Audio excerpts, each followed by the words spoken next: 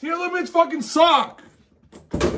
Yo, guys, I just fucking bent my giant card. Looks like you're stuck with me. I didn't mean what I said. You know I love you. Baby, you know I love you. I'm just kidding. You're the best card ever. Oh, so. Well, I don't think I'll ever be able to sell this card now. If you guys want to support me, to go on www.trifgaming.com and pay for the mistake, I just damaged my wife. So I just damaged my giant card. So if you guys want to buy this new BANLIST playmat, which is only available for the next 24 hours, 24 hours. Get your BANLIST mats now on www.trifgaming.com. Get yours right now. These are the best mats of the game. I'm sorry, Kawada. I'll put you back where you belong. In the trash! When I was a kid, I learned that only two things are certain in life. Let's go! Let's go. I randomly skip forward and the first thing he says is let's go. He is an actual ball. Taxes and that Trif will always have a fresh fate, no matter what. There's one more thing that's for certain, and it's not death, because pendulums never die, but it's that your Yu-Gi-Oh deck might be good 1 month, it might not be good the next month. So as everyone knows that played SPRIGHT, everyone knows that got the most beautiful SPRIGHT playmat in the history of mankind, that this guy right here, you see this guy, you see the samurai, this Ronin, this nostrilless warrior, gone forever. Like, you can't play him anymore. Like, you might as well buy the SPRIGHT playmat right now and just cut this part off. Now, there's two options as SPRIGHT players. Now, as you guys know, I already moved on to tier limit. I ain't gonna cap, I already moved on to tier limit. I will always have love for my fucking homies. That's you guys. You guys are my homies. I got you. So, what I did is I stayed up all night last night to develop the best way to play SPRIGHT. So if you play SPRIGHT this format, alright, fuck this thing. If you think I give a fuck about this, Kawada, you're a pussy. I don't even like you. Slap that. I will tell you guys the secret on how to beat this pussy little card. Yeah, enough fucking diddle daddle. Let's show you guys the best way to play SPRIGHT this format. Now, one very important thing you guys need to know. SPRIGHT, dude, RONINTOAD is gone. The Masterless Samurai is gone. So we gotta play it a little differently. Now listen to this whole video I have to tell you guys. Now, you have two options really, okay? You could play SPRIGHT like a fucking bozo with like the old way, or you have to revamp it entirely. So here's what I did. I took two of the best players in the world. Paulo, the Brazilian Prince, and Pac, the Thai Master. And I combined both of their decks. They met up and had a baby, and out came Trif Gaming. This deck is the best way to play SPRIGHT this format. You take the 19 hand trap shenanigans of Paulo, and you take the combo live twin of Pac, and combine it into the sexiest SPRIGHT deck of all time. Ready? 17 hand trap, extreme amount of normal summon starters, live twin SPRIGHT, with a whole different strategy of how to play the deck. And I truly believe with all my heart, this is the best way to play it. You know how before, now I'm going to show you guys some replays here, okay? Forget watch the replays as I discuss how the deck works. So you play a fuck ton of hand traps, and those are your interruptions. You don't need Toad anymore to use interruptions. You utilize the SPRIGHT cards as your combo, as your plus, as your value. You use Gigantic SPRIGHT to special your sprites, nothing else. Like, and let your hand traps do the talking. Let your live twin start your whole combo. You want to Vela, look at this value. One live twin card. I'm not going straight into my link 2s and shit. No, the idea is that the live twins, when you start, draw you 3 times. Frost will draw you 1, and each of the Lilas will draw you another. And then your opponent will try and draw with you, but you can't because you're going to 9-0 their ass, and they wish that they could draw with you, but they can't because you're going to 15-0 them because you're just better than all of them because you listen to the best you can play in the planet in Trif Gaming.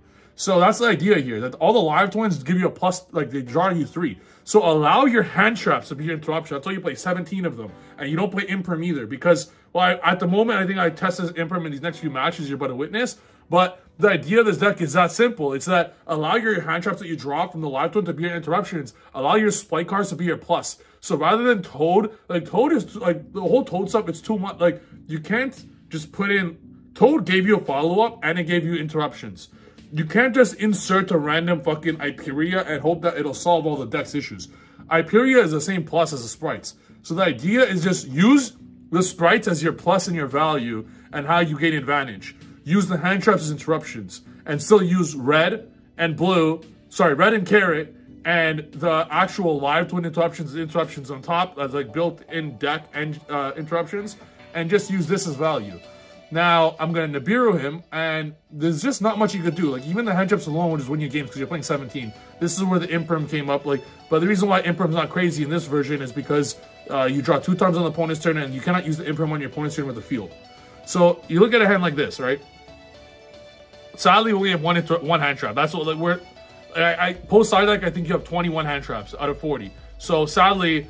But instead of just random Sprite cards that do nothing, you have a bunch of live twins in conjunction with the Sprite. So it's like a beautiful combination of sexiness. Yes, this Dedeker would have been nice earlier.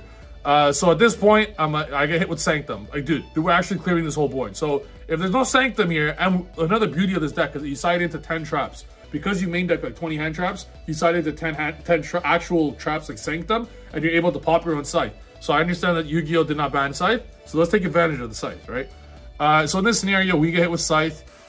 Sadly, dude, this is actually so unfortunate because if there's no Scythe, we literally just climb into Downerd and just Zeus everything, and then we continue playing afterwards. So it's a little unfortunate. Also, because Secret Password gets a quick play spell.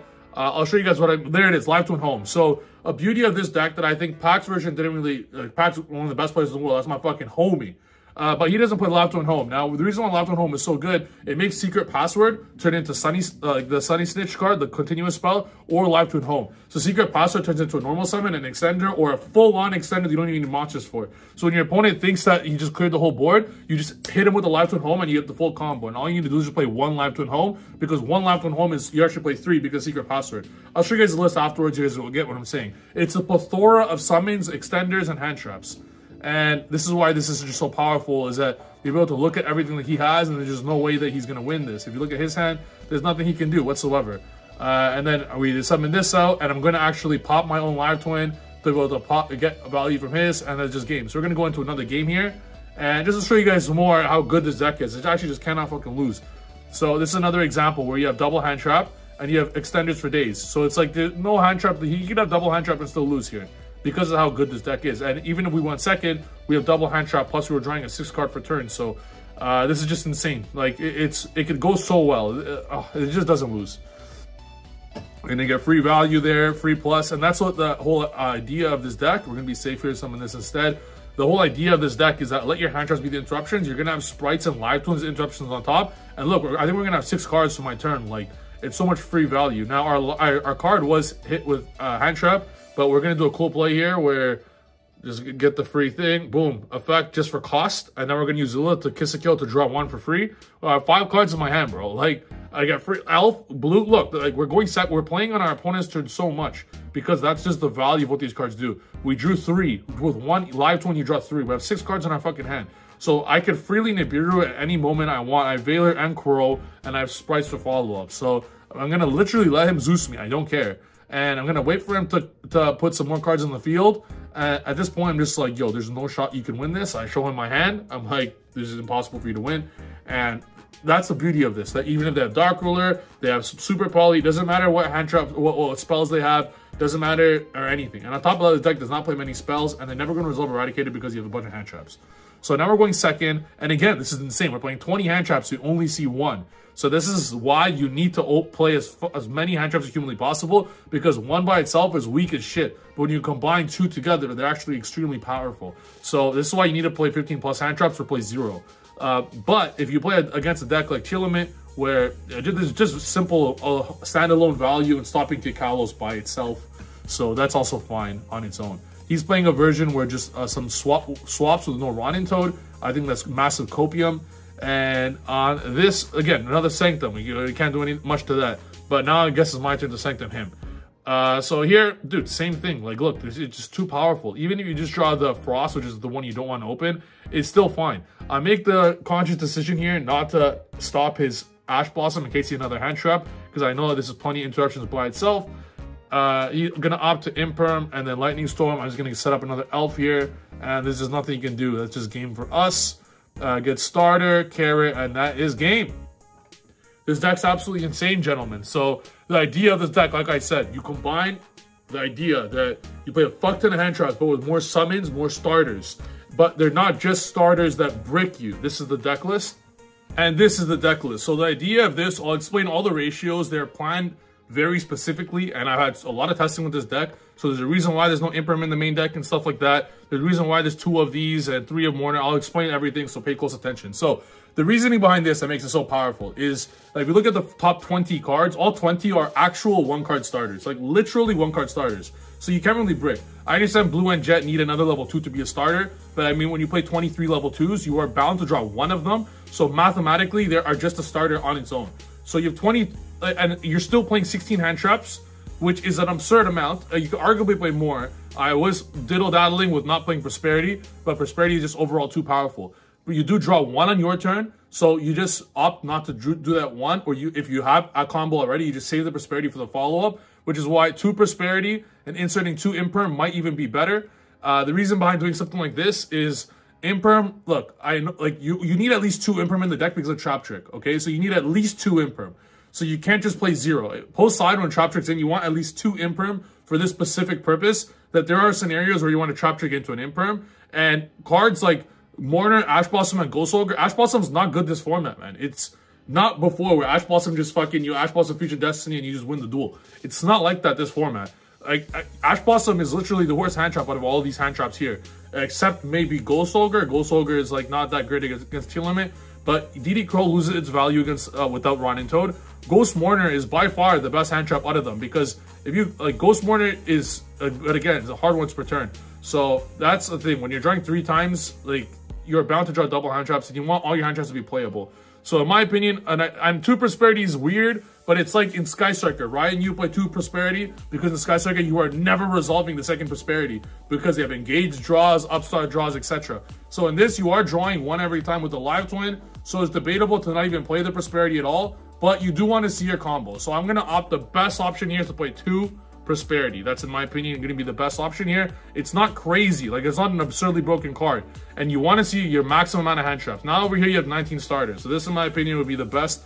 You would take out the Imperm here, and you would choose your choice of hand traps. 17 hand traps might even be the highest amount you're choosing to play going second. So in this regard, you could have more stuff for going against Mystic Mind nonsense. Like, you could play this, you could play second Smashers, which probably should be the call, and then just like a Duster, and or a third Sanctum, because Sanctum in this deck going first is insane, because you could just pop your own side to be hard draw it. So something like this looks a lot better in my opinion. Ultimately, the reason why this is so powerful is you want to play Lilla over the Kiss-A-Kill, because Lilla will get your Kiss-A-Kill Frost. Okay, this is why this engine is so powerful, that you're gonna draw with your Kiss-A-Kill once on your turn, once on the opponent's turn, and with your Kiss-A-Kill Frost. So that's 3 draws for 1. The reason why I like Live Twin Home is that Secret Password, you're now basically playing 3 Sunny Snitch and 3 Live Twin Home, as opposed to playing like 1 or 2 Sunny Snitch. So you have the option now. Do you want Sunny Snitch or do you want Live Twin Home? If for some weird-ass reason they hand trap the Lilla, you go into Sunny Snitch to search the Kiss-A-Kill Frost, vice versa. And Live Twin Home is an extender that you save for the very, very, very, very end, that if they opt to stop all your plays, you don't need like a level 2 on the field. That's why Live Twin Home is really nice for that purpose. And to get rid of your extra cards irrelevant, because you're drawing 3 times with this engine. So it's worth the discard. So having just the 1 is very powerful for this purpose. And yeah, and then the full combo, the full sprites, 1 of everything, and then as many hand traps as possible. And you don't want too many Imperms. Like, the only reason there's even Imperm whatsoever is because it's Trap Trick. If I didn't decide to play Trap Trick, I would actually just remove Imperm entirely, because I'm telling you, yes, going second, it's nice, but you going first, Imperm, like, the reason why the hand traps are so powerful is that you draw 2 times on the opponent's turn. So it's gonna be in, like, you'll see how it feels when you hard draw an Imperm. At that point, it's not even a hand trap, it's a spell interruption, like a Forbidden Chalice, where it cannot be used in conjunction with your hand traps. And in this deck, the idea, the logic, is that we're going to use the sprite cards as value and advantage, and use the hand traps as our actual interruptions. You're searching for a starter a lot more than you're searching Smashers. You want the sprite engine to keep going forever and ever and ever, while the hand traps with Red and Carrot and perhaps a Live Twin Link to be the interruptions with like 3 hand traps. You're drawing so many times in the turn. So obviously, if you drew all combo pieces, you opt to go for the Masquerena over like the other stuff. You opt to go for more interruptions. But if you play this deck perfectly, it's very difficult to lose. And this is why the side deck over here, you still have 6 cards for actually 9 cards for Mystic Mind, because Trap Trick can still get Eradicator, and you just like get it and obliterate them. Use your traps and spells, Mystic Mind outs combined in 1 turn. Don't just use 1, use like 2, wait until you have 2 or 3 and then use them. And yeah, that's the idea of the deck. And going first, you side in these 11 cards. So despite having like a go second orientated deck with 17 hand traps, you're still opting to go first. But a 6th card does help the deck a lot because you are playing 17 hand traps. Like 18 cards are not like smashers. It doesn't help you for your combo. You have really only 22 combo cards, which is all you need. And yeah, when you side in all these go first cards, like what's Tier Limit doing when you have all of those in? Like what could Tier Limit possibly do when you have all this set up? Look at this. Like what could Tier Limit possibly do when you have literally all of this? I wouldn't even play the smashers. And you just put in the hand trap. Yeah, keep in an Nibiru. It destroys Tier Limit. Like just the cards that are absurdly good. I think just these and DD Crow, to be honest. Like just the ones that are absurdly powerful against them. Something like this. Like, look, even DD Crow, maybe one Nibiru. Boom. Like, how could they win when you have all of these traps? Like, you have even hard drawing Scythe, this Scythe combo because of the live twin. You have 13 cards that are auto win against that deck. And same goes for basically any combo deck. Like, D-Barrier will still hold more value than a Veiler against a Sprite deck with Eradicator as well to get rid of any possible spells. And it's just a completely free Eradicator. And dude, like going first, how does anyone beat this? And then going second, how does anyone beat when you have literally every hand trap in Yu-Gi-Oh history in your deck? Like, you guys get what I'm saying? Now, how does someone beat this with this 17 hand trap going second? And like, yeah, like, even if you want to play more hand traps going second, it's still fair. Like, it's the argument can be had to play more hand traps. You could play a third of the other hand traps that you're not playing, like Ash, Mourner, Imperm, and then going second. Like, I guess you could just remove this. You could remove this, and you could side out going second. Live Tournament was too good. Like, it's tough to side out. Like, I side out Smashes going second a lot. I don't like it going second at all. I'd side out a Carrot and probably a Live Twin Home because a lot of our cards will be hand traps, so we won't have too much of a hand. So you can do something like this if you want to side in more hand traps. Like, who's doing anything against 20 hand traps? And over here, if you look at this carefully, you have 17 starters, or 18 starters. This actually looks insane. 20 hand traps, 18, like, 1-card starters. This deck's absolutely insane. So, this is like an in-depth profile for you guys. And the extra deck, Triple Split Elf, Dark, Masquerena, Cerberus. You don't really need a Unicorn. I mean, you could have it because of access code, but the extra deck is tight. Double Kiss Skill, 1 Lila, access code, double Dragon Split, Magic Cat's insane in the deck down, and then Zeus. That's insane! You guys do with this information as you guys will. We'll be doing real life duels with this. I'll be taking this to locals plenty. And if you guys enjoyed the video, make sure to smash the special like button. Make sure you get your beautiful Spite playmats and Valence playmats down in the description. I love you guys. See you guys next video. Peace!